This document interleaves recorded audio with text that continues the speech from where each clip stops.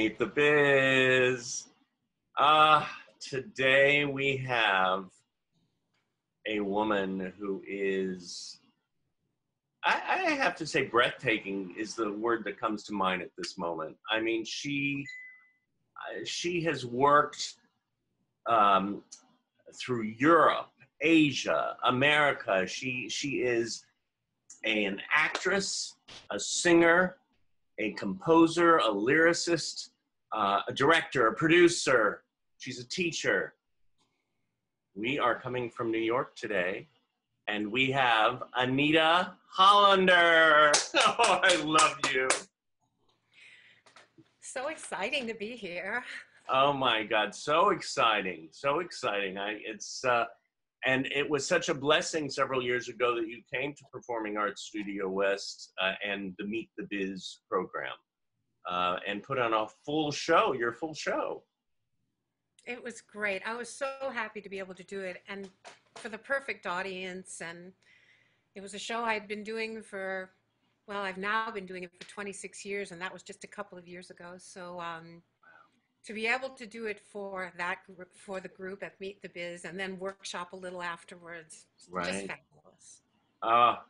It really was. I mean, everybody was like, oh, when's she coming back? Really? Well, you're back right now. You're here. So did you perform that same one at Carnegie Hall? Was it? No, I performed somebody else's work at Carnegie Hall, Jeremy Beck. Uh, he's also a singer-songwriter. No, not he's a songwriter and a musical writer, and he does classical as well as theater. And I was one of his theater singers, and that was very exciting. Really enjoyed it. Yeah, Carnegie Hall. And now you performed at the Kennedy Center?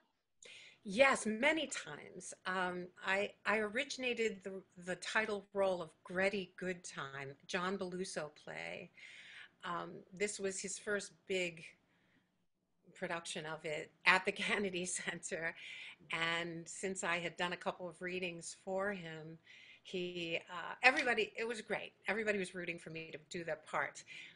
The interesting, sad part was that after we had this triumphant run of it at the Kennedy Center, a theater in New York decided they were going to do the New York premiere, and they decided it was better to have a non-disabled actress play the title role who is disabled. And that was one of the moments in my life when I buried myself under my pillow and stayed in bed for a whole day, because that, there's ups and downs in the showbiz. You go to the Kennedy Center 1 minute, and then the next minute, when the show you just did is going to be in New York, where you live, right up the road, and they decide that it's okay not to be authentic. And John Beluso was a disabled playwright. He was a groundbreaking disabled playwright. Right. So both of us shed a lot of tears about that decision. And because he was at the beginning of his career, his option was to pull the play. But how do you pull the plug on your first New York premiere? It was sort of like, you do it my way, or you don't do it at all. And he said, yeah. So the interesting thing, my life has always been yin and yang. Yeah. And interestingly enough, the yins and the yangs seem to come very close together. Yeah. Sometimes I've had a really bad experience. 2 weeks later, the universe says, you've been through enough. Here's a really good experience. In this way, it was a really good experience. And then they just shot me down the ground. But I had to say to myself, Anita, you originated this role at the Kennedy Center. It was the best experience. Yeah. Forget it, And then I got to do Still Standing, my solo show, Still Standing, at the Kennedy Center as well. So they've been wonderful. I love the people there. Anyone who's worked there knows that it's like heaven to work there. Oh my God, next time you're performing there, I want to come. I'm gonna get a ticket and say, I'm gonna go see Anita. It could happen. It could happen. It will happen. It will happen. Now, during that time, was that when you became really involved in the SAG-AFTRA Performers with Disabilities, or you had been in that for a while? Yeah, I was dragged into this whole thing when I became disabled. Um, Actually, became disabled at first in 1977. I had a brace on my leg. I still had my left leg, and even then, I was starting to advocate because I was touring in Europe with a show, and I had a brace. So I was already advocating for people with performers with disabilities. I was one of 4 people to be chosen to go to Lambda, 4 women to be going to Lambda, and I had the brace on my leg, and they were like, "Oh, well, the Brits are so great." They said, Anna Calder Marshall, one of our most famous alumni, she had a withered leg. We love people with disabilities. It was like unbelievable. Yeah. But even there at the school, there were some faculty who weren't that enlightened, and they got fired because of something they did in regards to me in a dance class. And all I did was speak about it, saying, am I going to be banished from this dance class because I can't do heel toe toe heel toe toe because I've got a brace on my, and they didn't like that she had done. She really made it very. This woman was very difficult and very cruel, and they knew her to be a cruel teacher, anyways. But Mm. she got fired on this one, and so. As I say, coming back to the main point, is that in 1978, I was already um, advocating. Then, after I lost my leg, I moved to New York shortly after, and it was just, it came to me, and people said, would you come to this meeting? I went to the meeting. I realized that they needed me almost more than I needed them, because I already had this experience and I never stopped working. I went back on stage 4 weeks after I lost my leg and opened a show. So I already had these experiences to talk about. Can I So jump in there just for a second? How do you go through something like that? You lose your leg, and then 4 weeks later, you say, "Hey, the show must go on." yeah, well, I was already in rehearsals. Right. I had a little warm up because the brace was on my leg for 5 years before the tumor recurred, and then it was time to amputate. So I always say I had 5 years to prepare for the ultimate loss, which would be the whole leg. It wasn't guaranteed that I would lose the leg, but when it became obvious that these tumors weren't going away and the cancer wasn't going to go away unless they amputate. So the 5 years prepared me so that when I went into rehearsals, directing, choreographing, and it being in Jacques Brel is alive and well and living in Paris, in Boston. The show has a long title, but The amazing it's a show. fantastic show. And when I took the job to direct it, because the director would get paid, but the actors weren't getting paid. So I'll take the job that gets the pay. But I was in the show too. I was diagnosed after we had been rehearsing for a while. I had the cast come around my bed, like Winston Churchill, whose birthday I was born on, and I had them stand around my bed, and I said, "Okay, we're doing the show. I have to get my leg amputated, but in 2 weeks, they say I can come back to rehearsals, like leave of absence every night from the hospital. I can come back to rehearsals. So you work on the music with the music director while I have my leg amputated for the next 2 weeks. Then I will come to rehearsal in 2 weeks, make sure that this thing is staged. I'll choreograph it." Like they go, "How are you going to choreograph a show on one leg when you've never had one leg?" I'm going, "I'll do it anyway because I was born in a trunk and I know how to do theater." So 2 weeks after the amputation, I went back to rehearsals for 4 hours a day. I said my painkiller lasted from 7 to 11 p.m. and I staged the show on one leg and crutches because they couldn't make me an artificial leg that fast. You just Yeah. can't get one that fast. Um, so, and the great thing about it is that I could show them what I wanted in the choreography, and this cast knew what I was talking about. I was going, if we do this and they went, "Oh yeah, yeah." Yeah. So it got blocked, and we opened exactly 4 weeks. Well, my amputation was March 12th, and we opened April 15th. Wow. So 4 weeks later, and they had a bucket and a pole underneath my long skirt, so I had a pre-artificial leg because again, you can't make a permanent one that fast after an Right. amputation. So it's like a bucket and a pole and a little valve and a little foot at the bottom. But with a long skirt, nobody knew. They just knew I was using crutches. And Yeah. I used crutches in the show, and I went up and down stairs, and I just Here's the thing, David. Yeah, yeah, I've been so lucky that every time something happens to me, I have a goal.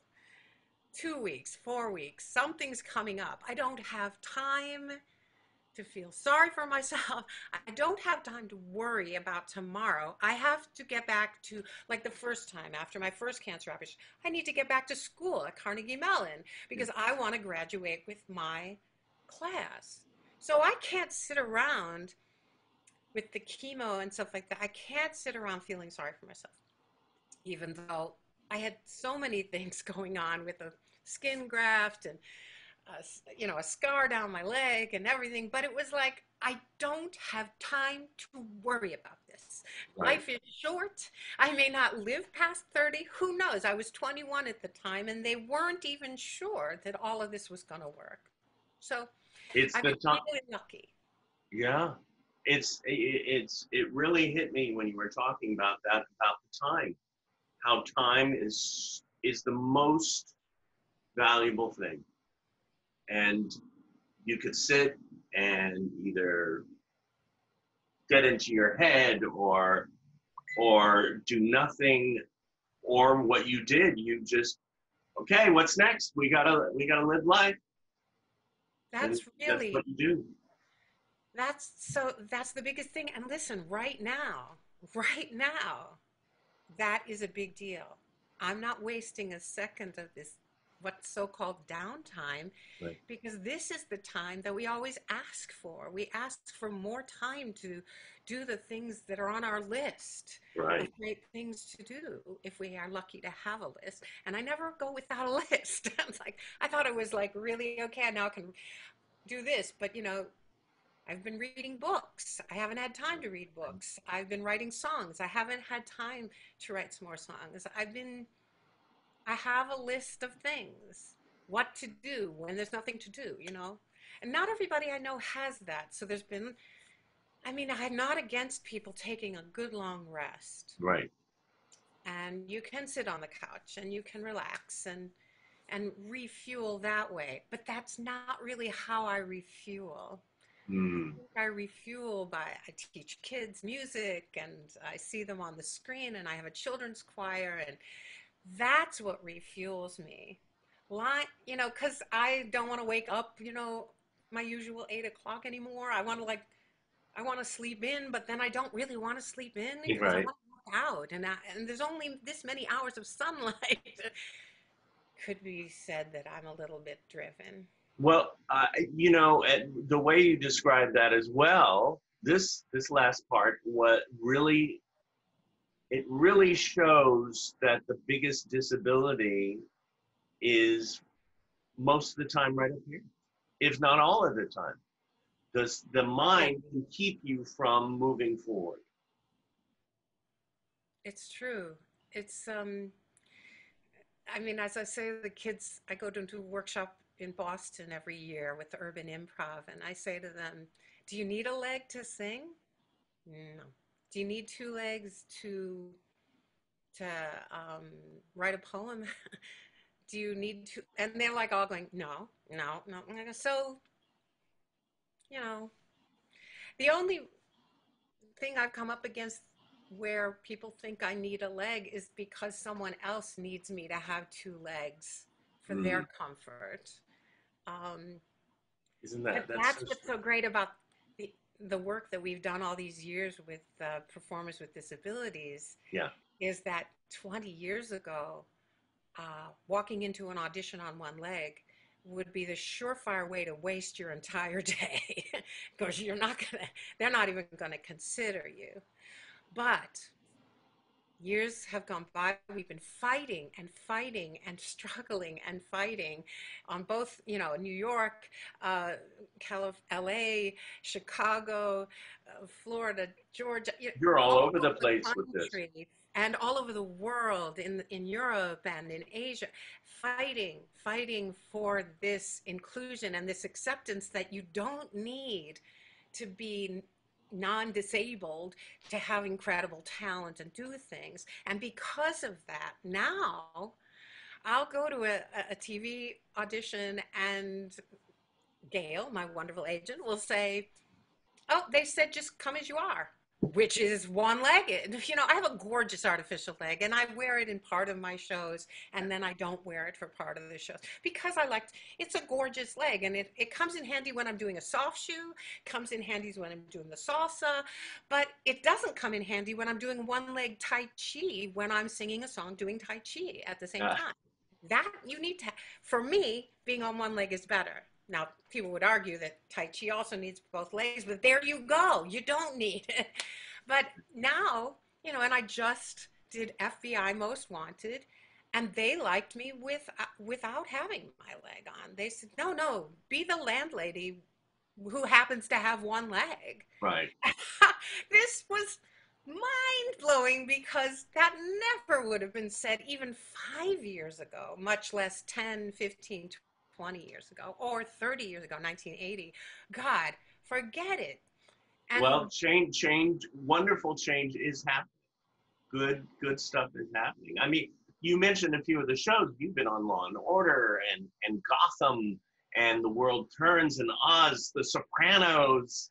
You know, all these, and you're working. yeah, it's great. And another thing for the Meet the Biz folks, Mm. when people say, "How do you continue to work all the time?" And this is really the key.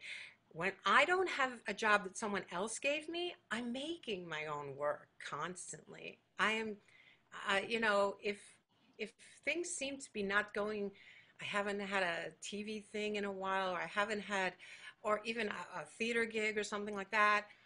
I drum up some more performances of my solo shows anywhere anybody wants it. The minute I let them know, they go, yeah, we need you out here and out here and out here. And then I make work. So I keep working at this. And even where I'm a musical director at a synagogue, which has been my in-between job for like 33 years, Yeah, the Village Temple. And every year I write the Purim Spiel, which is a parody of some show, yeah. which my children's choir basically does the most performing in. And I rewrite Beauty and the Beast as Beauty and the East, and Pocahontas as Pocahontas, and Newsies became Jewsies because it's a Jewish thing. I mean, Jews can do that. But this year I did Hamilton, Esther of a Hamlet town. And that had been my biggest challenge was people wanted me to do Hamilton. I said, no, no, no. I love that show is it's going to be too hard, but it happened. And the thing is that every year when I'm rewriting people's musicals, that's also this practice for my writing my own. When you try doing a Georgia O'Keeffe painting, you imitate her, like my daughter when she was in school taking art classes, you imitate a Van Gogh, you imitate a Picasso. It doesn't mean you're going to paint Mm, like that, but what it does is it gets your juices flowing, and then you do it your own way. right. And what I learned by rewriting all of these great shows, I Little Shop of Shushan, you know, all these things, I I am cementing in myself the form of the show, the formula of how to create a theatrically satisfying event. So that helped me to write my second show. It was like I never thought I would write a second show. I just thought, Right. just write one show, you've made your contribution, that's great, you don't have to do that. But the second one wrote itself because it's like, Anita, you know how to do this, so Yeah. write it. So put it down on paper and get it and memorize it and put it out there in public. Yeah. Wow. Well, I uh, I'm so excited right now because we get a little show from Anita Hollander. So I'm gonna just turn it all over to you, and we're gonna sit back, enjoy this continued time with you. Thank you. So there we go, and there she is, Anita Hollander. I am I opened up the screen a little so you can see that I am actually at my piano. And because this is home piano, it, you'll notice that it's not in great tune. But I listened to all those famous people doing in-home things, and none of their pianos were tuned either. So there you go. Um, I would like to do two songs from Spectacular Falls, which is my latest solo show, which was premiered um, last September here in New York on 42nd Street. And and then the third song I is very special because it's a world premiere right now. This will be the first time I've performed this song for an audience. It's a song I wrote for my 94-year-old aunt who is in an assisted living facility. And I talk to her and I sing with her every Sunday. And she's having a rough time with the whole solitude thing. So after I do the first two songs, you're going to hear something brand new, and I hope you enjoy it.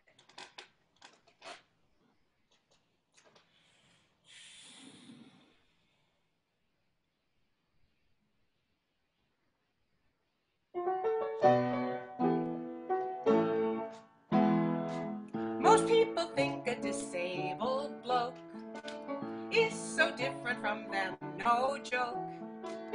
But it just takes a second, folks.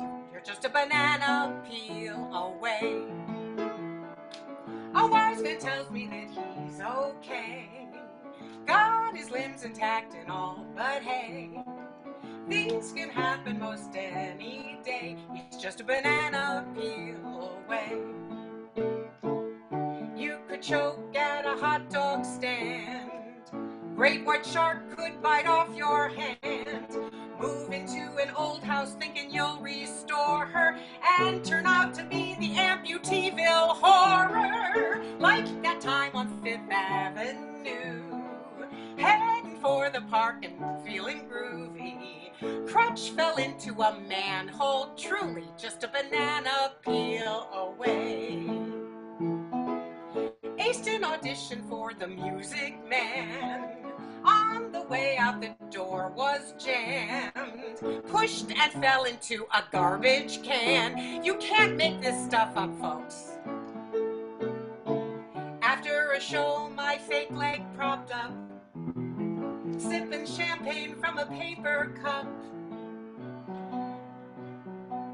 Learned my lesson, I should never linger. Leg slipped off the chair and broke my finger.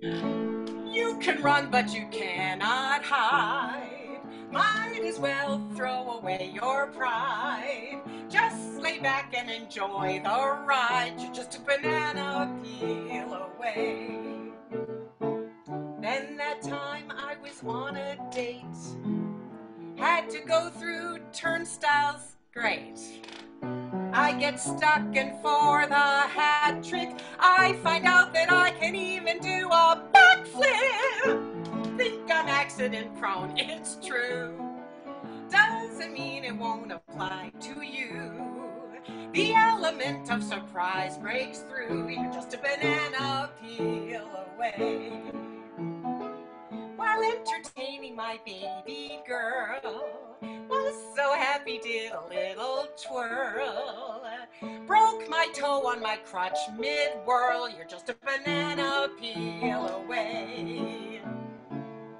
August day, sidewalk dry and hot. Slipped on plastic, someone dropped and forgot. In front of Ripley's, believe it or not, I did not believe it. Ah! You can fall, but it will be okay. Miracles happen every day. Just remember these words I say. You're just a banana peel away. I'm something you don't see every day, but you're a banana peel away. I love it. I love it.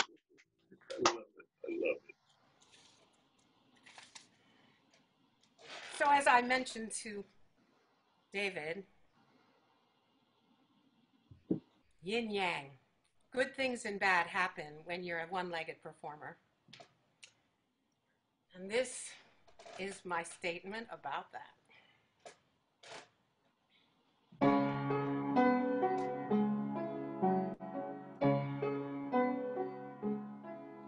Now they're gonna tell you some things that you just don't want to hear. Like, oh, it's such a shame that you're so talented, my dear. That's the moment you remember just exactly who you are. For someone who's unhireable, you've gotten very far when you put yourself out on the line and tend to give your all.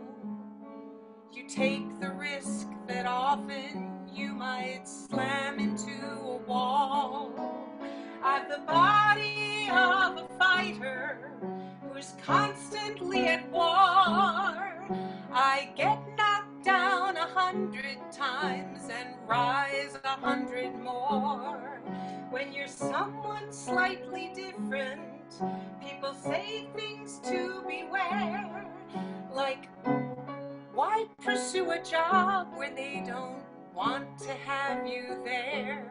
There's a little piece of wisdom passed around from friend to friend. Says that which doesn't kill us makes us stronger in the end. There's a strength that's born of suffering that no doctor can reveal.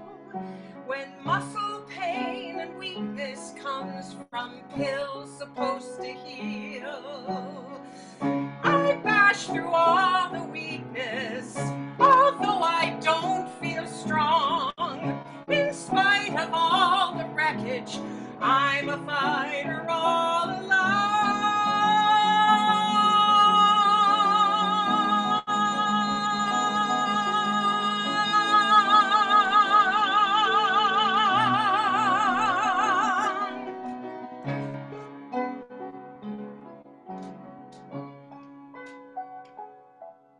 Used to think I was a rag doll being tossed against a wall.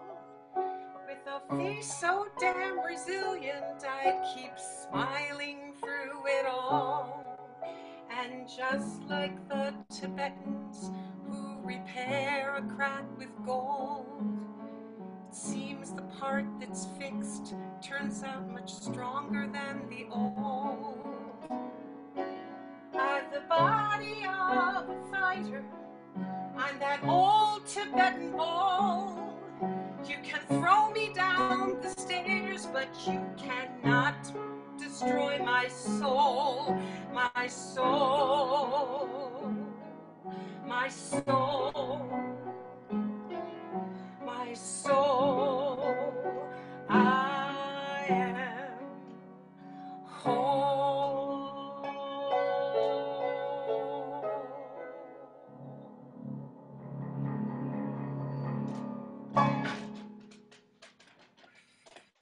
Wow. Beautiful. Thank you for allowing me to do that for you all. I sang it for Judy Heumann a few weeks ago, actually about a month ago, at a Jewish service where she was speaking. And I said I would, and I was being the cantor that night and playing and singing. And I said, if you don't mind, I would like to sing you this song. And she rolled over to me afterwards, and the service was continuing, but she rolled over and she said, is there a recording of that? I need a recording of that. And it made me so happy, because if there was anyone who would understand that song more than me, it would be her. And it really was so much along the lines of what she talks about going to get a job, and no, you can't be a teacher because some ridiculous answer. And I just read her book, so I am very proud of it. So thank you. And now, world premiere for my Aunt Nori. It's called Empty Parking Lots.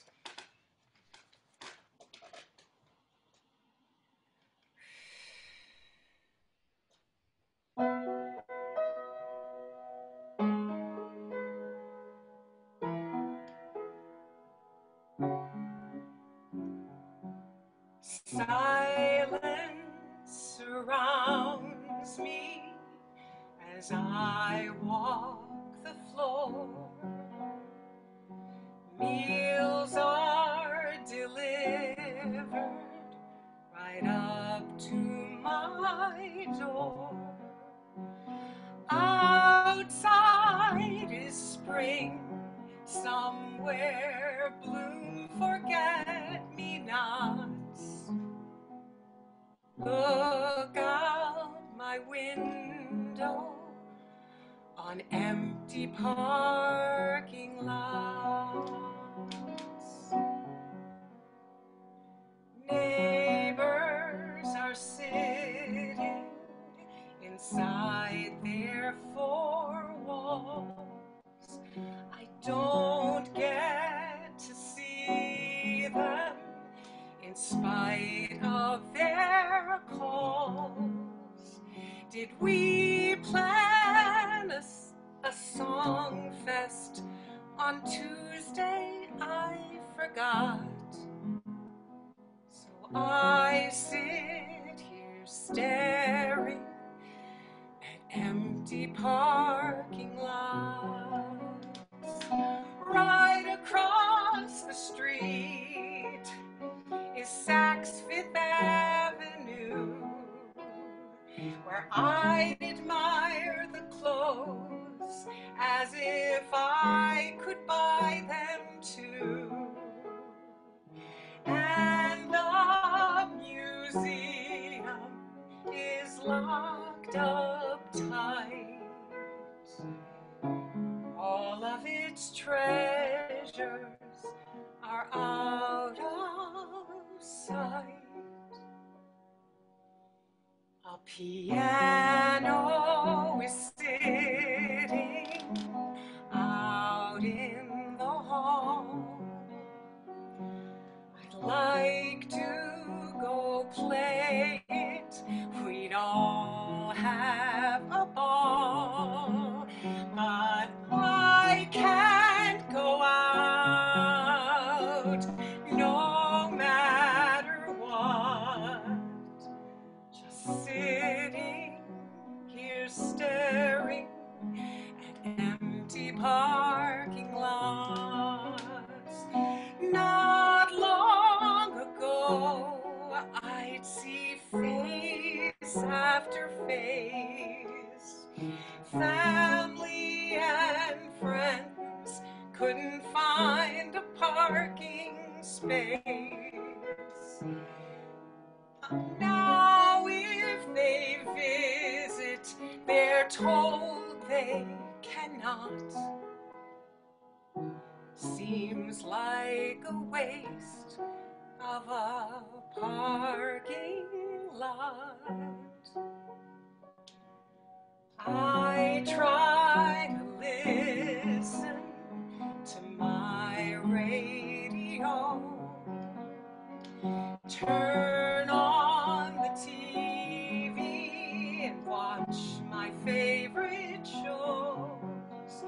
I dream of a Seder, we'll sing and laugh a lot, and no longer see all those empty parking lots. Till then, hope is all I've got.